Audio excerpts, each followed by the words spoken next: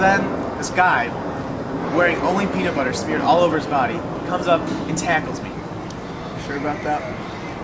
Well, I mean, I just had a huge... Just doesn't sound real. I know. But I just had a huge lunch, and I was probably really tired after that. Maybe I'm... You know that's not how you fall asleep, right? Like big lunches, small lunches? No, yeah, it is. That's why I have such a small lunch right now. Oh, ignorant are you? People used to think that big lunches were what caused early afternoon fatigue. Wrong! Well, you know, clock-dependent alerting is a function of circadian rhythms that fosters consolidated periods of high energy and peak cognitive functioning. Oh. Okay. So it's not my lunch that's making me tired, it's my clock-dependent alerting that makes me tired in the early afternoon. Or because of your pregnancy. But we'll get to that later. You done with lunch? Yeah. Well, let's delve a little deeper while we take a walk, shall we? Let's go. Because of the Earth's day and night cycle, your biological clock is also 24 hours and 11 minutes to be synced up with that. Okay, so this is all kind of making sense to me right now, but what is controlling this whole thing? Because what I'm imagining in my head is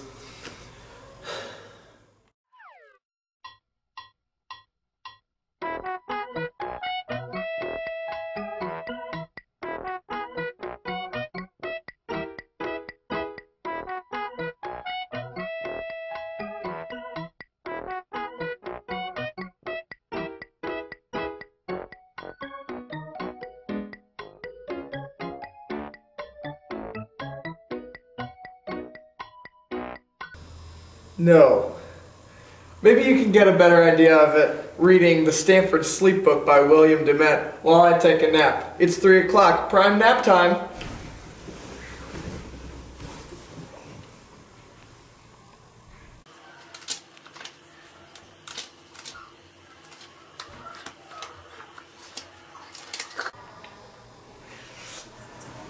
So, what'd you think about it?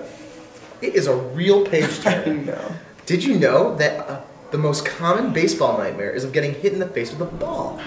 About a third of all major leaguers share this nightmare in one form or another. He just has too many interesting facts. I was also hoping that you would read about the superchiasmatic nuclei, which controls your biological clock. Have you read that part yet? I couldn't, it was really long, and if I see a word I don't understand, I just skimmed over it. No. Let me help you out. You should really turn to page 80 of William Dement's Stanford Sleep Book. All right. There's the SCN. The superchiasmatic nucleus, the SCN, controls all circadian rhythms. It is located at the base of the brain in the hypothalamus. Without the SCN, all circadian rhythms completely disappear. Oh, okay. So, now that I know that the superchiasmatic nucleus controls your circadian rhythms, what does that have to do with me being sleepy right after lunch? The biological clock maintains wakefulness throughout the day. Afternoon tiredness comes from the weakening of the biological clock. In young adults, there is commonly another peak of alertness in the evening hours. Changes in circadian rhythms can also come from pregnancy and jet lag. Now that I know all about the SCN and circadian rhythms, I can eat as big a lunch as I want. Thanks a lot, man. Yeah, no problem. Don't thank me, though. Thank William Dement.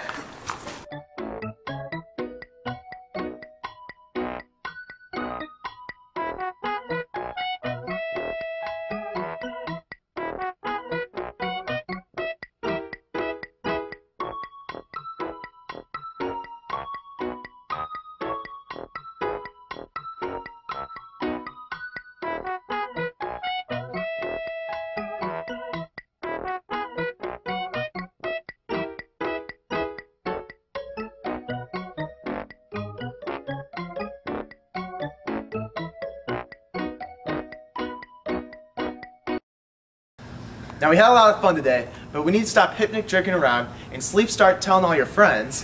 The drowsiness is red alert!